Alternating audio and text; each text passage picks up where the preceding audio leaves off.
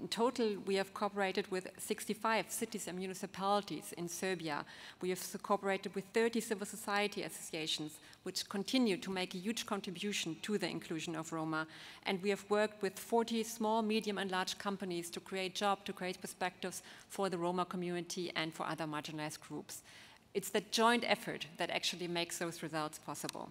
Part of this project was also working on anti-discrimination, working with social workers, with teachers, with caregivers to work on providing better access for people from the Roma community to face discrimination in actually accessing social inclusion support, working together with the Ministry of Labor and Social Affairs on the Meet, Don't Judge campaign, really making small projects, not necessarily as visible, but important steps to also contribute to the inclusion of Roma.